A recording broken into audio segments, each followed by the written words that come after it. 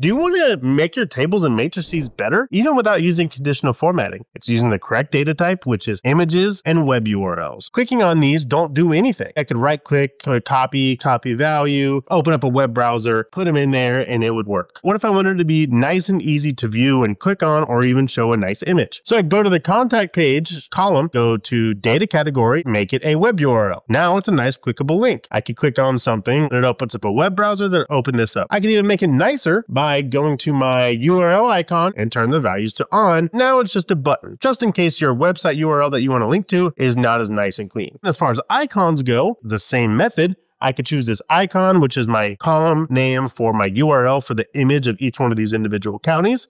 And I can go to data category, switch that data category to image URL. I now have images as icons right here in my table. Works just like this in matrices as well. Really bring them to the next level in a table or a matrix.